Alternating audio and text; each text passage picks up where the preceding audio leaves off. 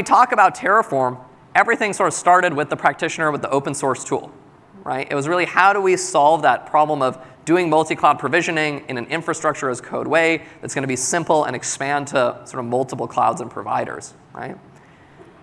From there, we heard from a lot of our users and customers that they wanted to use Terraform in an enterprise setting, but they had a whole different set of challenges. How do they connect it back to audit logging and single sign-on and policy-based management and role-based access controls?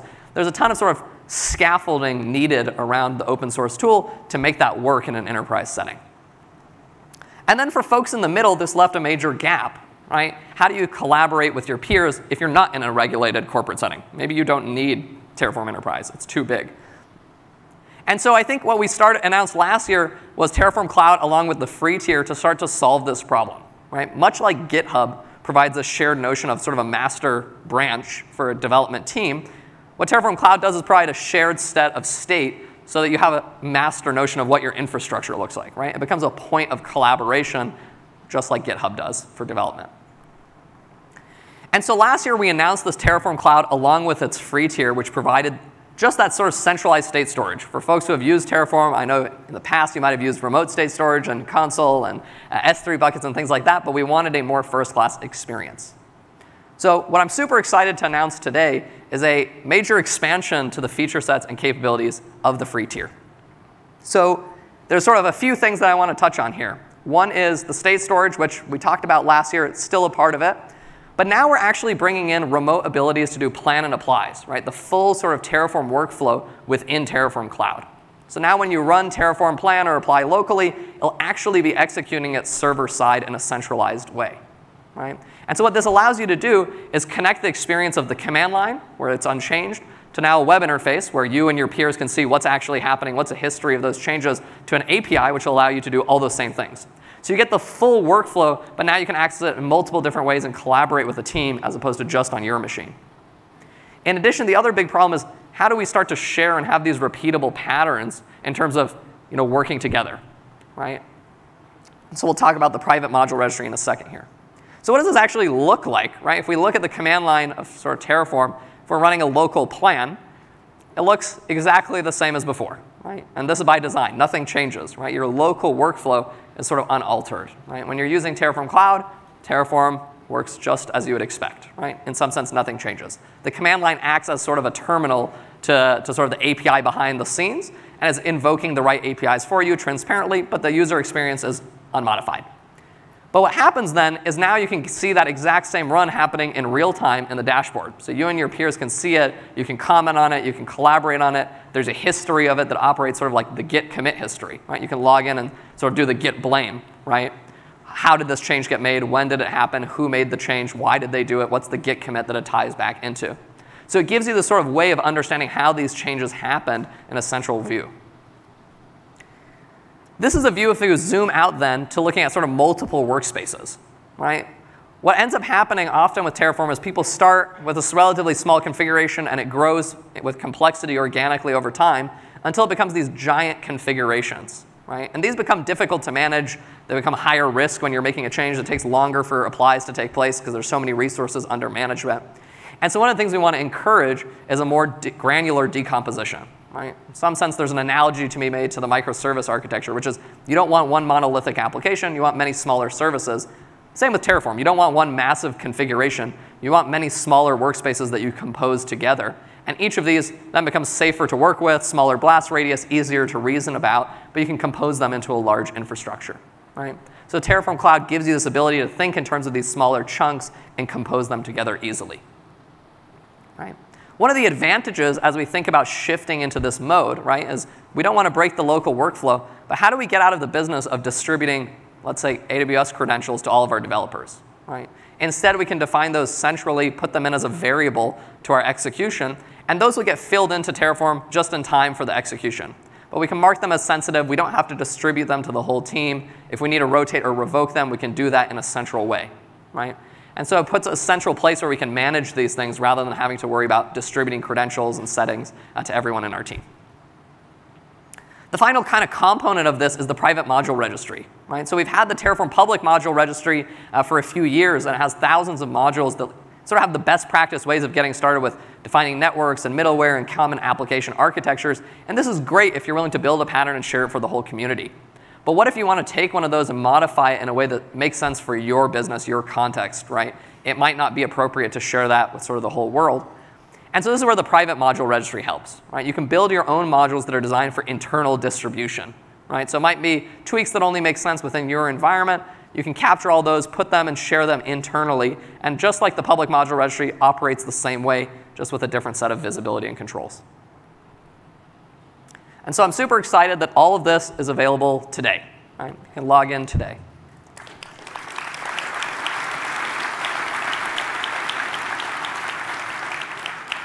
If you have an account already, you can log in. It's all there. If you don't yet, visit terraform.io. You can follow the link and register and get started with the free tier.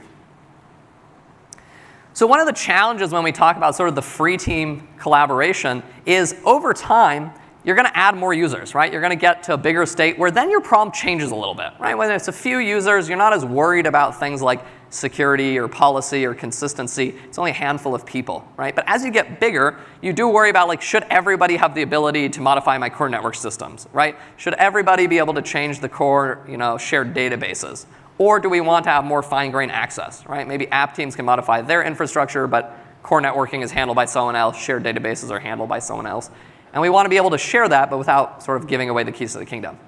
And similarly, we might want a consistent enforcement of policy, right? What instance sizes are we allowed to use? What regions are we allowed to deploy? And what times of day can changes be made?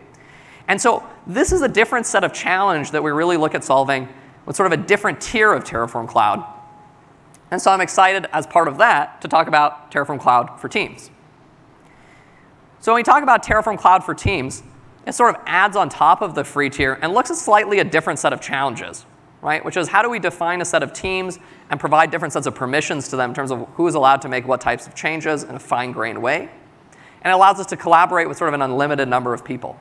It also changes the module registry to bring in role-based access control. So you might want some people who are allowed to publish the modules and other people who are only allowed to consume, right?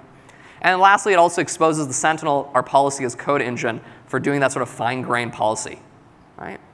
So what this looks like is what you would expect, right? Very similar to something like GitHub. You can define a set of teams and then govern what they're allowed to do. So you might say my core network team, they're allowed to define and modify the network, while everybody else, they can read it. They need to know what's my VPC ID and the subnet IDs and things like that, but they shouldn't be able to modify any of that, right? With the Sentinel engine as well, you can define very fine-grained policy. Things like allowable regions, allowable instance sizes, times of day that you can deploy, et cetera. And you can install these in different modes, right? Whether they're hard mandatory and there's no way to escape them, right? Might be a security thing like don't open the firewall to the whole internet. Or if they're simply advisory, like, hey, this instance type is deprecated, you should probably stop using it, right? We're not going to stop you, but here's a heads up. So this is all part of our sort of Sentinel engine, and this gets exposed as well. And so with this, we sort of round out thinking about these different layers, right? Terraform starts with the individual practitioner, and that's where it grows from, right? You start there and goes into then sort of smaller size teams. And from there, if we succeed, you end up using it at hundreds or thousands of users at the sort of enterprise tier. So now there's kind of multiple ways to get started. With Terraform Cloud free tier, we want it to be super easy to get started. It's free, register today. And at some point in there, you might transition to a larger team where you start with Terraform Cloud for Teams, which is $20 a user a month.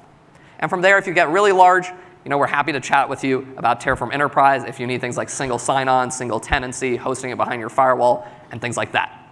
And so part of our goal here was really thinking about how do we have a consistent Terraform user experience. I think with some of you who have been using it for a few years might have seen that Terraform's user experience sort of changed at every scale. Whether when you started day one, to you had a team and you had to cobble together something in a CI/CD pipeline, to you tried to figure out how do you sort of wrap policy around it at scale. The challenges sort of force you to break your workflow. And so this was really a key thing for us, was really going back to that sort of the Tao of HashiCorp, the notion that workflow is kind of our most important thing. And thinking about how do we make that consistent? How do we not break it, even as you go from 1 user to 1,000 users? And so this is really part of that sort of standardization and making that a really clean, simple journey. So we're excited for you to try it and excited to have your feedback. So when we talk about Terraform, we're often talking about sort of provisioning as a life cycle, right? And what I mean by that is, it starts with the day one, right? Day one is what most people kind of mean when they talk about provisioning, it's going from nothing to something, right? I want to go from I have nothing running to I want my initial network and VMs and things like that, right? And in many ways, this is sort of the simplest problem, right? There's kind of nothing to mess up. There's no users, there's no data, there's nothing running, right? So the worst you can do is fail to set it up, right? So this is kind of the luxury, easy problem, right? As you get to day 2, this is when life gets more challenging, right? You have an existing infrastructure, and now you want to evolve it, right? You're going to scale up, scale down, change a config, et cetera. But now there's users, there's data, there's live production traffic, right? So this is a much more challenging problem because now there's risk, but it's the problem you have every day outside of day 1, right? And so this is where we spend a lot of time and attention on things like Terraform Plan to make sure that you have the confidence to understand what's going to happen before it happens, to give you fine-grained ways of making changes and give sort of operator confidence. And then there's ultimately day N, right? You have an existing set of infrastructure, but you don't need it anymore, right? Maybe it's a testing environment, maybe it's a service that you're turning down, but you want to go from something back to nothing, right? And in this sense, you complete the life cycle, right? You went from nothing back to nothing, right? Sort of cradle to grave. And so I think when you think about Terraform in that lens as a life cycle, it becomes clear that it's sort of an ongoing activity. Right? It's not something you do one time, day 1, and then you sort of forget about it, right? You're kind of managing it, much like code. It becomes a living, breathing thing, right? And so if you think about it through that lens, provisioning doesn't happen in a vacuum, right? It's connected to other things in our infrastructure. It's connected to the day-to-day of how we work together, right? And so one of the goals is how do we enable Terraform not just to be a day 1 provisioning tool, to be a platform that's sort of part of your infrastructure and part of your life cycle. So we kind of look at the ecosystem around Terraform. There's the southbound side, in some sense, is probably what people are most familiar with. Right? This is where I'd put the Terraform providers. Right? Whether you have the major cloud providers, whether you have big on-premise vendors like VMware and Nutanix and F5 and Cisco, whether you have sort of PaaS like Kubernetes or SaaS like Datadog and New Relic and GitHub. The providers are what allow Terraform to sort of integrate with this whole universe and manage sort of 250 different sort of types of providers today, right? So there's always been a concerted effort on how do we grow that ecosystem and really support everything that you might want to manage as code. But then if we talk about the northbound side, it's not about technology and infrastructure, it's about workflow, right? It's how do I actually go about making these changes? What's the environment in which I'm working? And there the focus is on things like version control systems, right? GitHub and GitLab and Bitbucket, right? So where am I starting my infrastructure as code journey? Oftentimes in version control, right? But then you might have a set of CI/CD practices that you build around it. So how do we integrate with Circle and Jenkins and Travis and all of the kind of major CI platforms that you might want to use?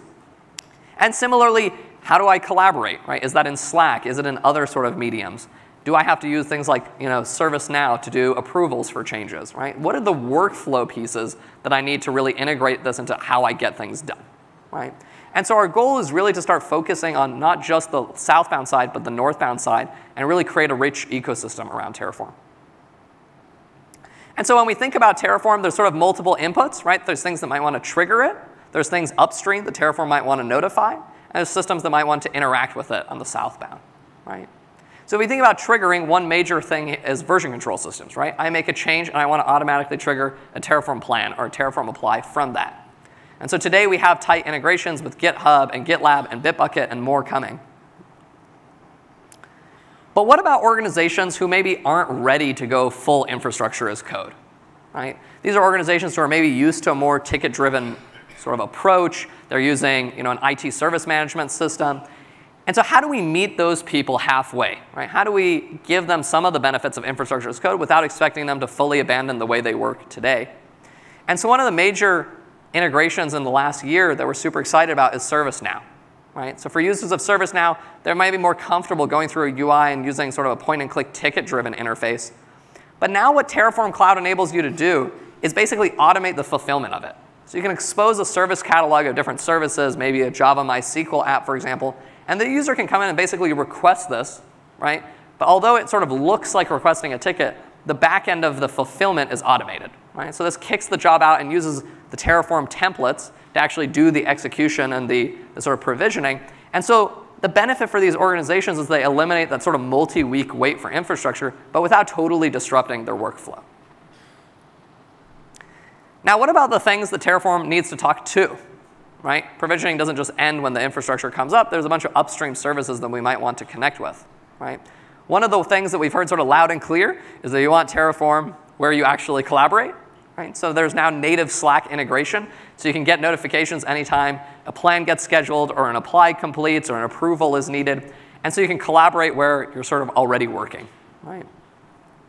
There's sort of a whole host of upstream services that you might want to talk to, right? And so this is where having sort of a rich set of webhook comes in, is you can use this to integrate with either other ISV technology partners, custom software you build in-house, simply gluing together different pipelines with CI/CD solutions, but it lets you really bake Terraform into a broader ecosystem of automation, right? And so this is really how we think in terms of how do you enable this to be sort of a piece of a larger puzzle. And so before we move on from Terraform, there's sort of like one more thing in this ecosystem that I want to talk about. When we talk about kind of the initial goal of Terraform, it was how do I enable the provisioning to take place, right? And the focus here was the Terraform open source tool, its infrastructure as code as a philosophy, and it's a pluggable, extensible set of providers, right? From there, it sort of opens up a new set of problems, right? Which is like, how do I manage the risk of this? Great, now I have people who are provisioning infrastructure in the cloud, they're doing whatever they want, right? How do I make sure whatever they want isn't sort of going against what I want, which is I don't want open firewall rules, and I don't want people deleting my core networks, right? And so, this becomes sort of a multifaceted approach. It's things like role-based access controls. It's granular workspaces to reduce risk. It's Sentinel and policy as code to define sort of a sandbox. So it's how do we lower the risk that things that we don't want to have happen. But then this opens up sort of the next challenge, which is great. We've sort of defined a sandbox in which we can do things. We've enabled people to provision. But oops, we provisioned a whole lot of things that we're not using, and we left them running. Or did we really need the quadruple extra large with the TPUs for our dev box, right? So there's a bunch of costs that starts to sort of accumulate that can become sort of shadow, right? And so I'm super excited today to announce cost estimation in Terraform Cloud and Terraform Enterprise.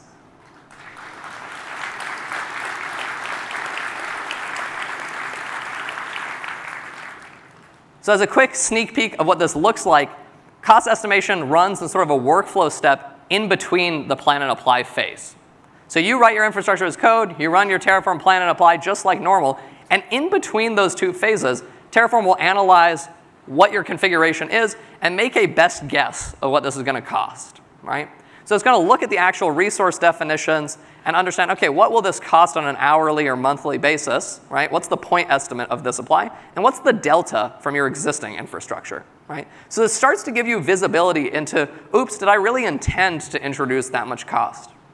But it also lets us annotate these workspaces with those estimates and give you some idea, okay, if I have hundreds of workspaces, where does my cost sit, right? How did I get to this one sum picture that I get at the end of the month in a bill? But where is that cost really originating, right? And so unfortunately, I don't have time to go deeper into this today. I would encourage you all, if you're interested, to check out the keynote by Paul and Robbie later this afternoon. They're going to go much deeper into sort of all the announcements and all the kind of latest and greatest with Terraform. But again, all of this stuff is available today, everything I talked about, right? So the free tier stuff, all the new teams, cost estimation, it's all available. Go to terraform.io, sign up and register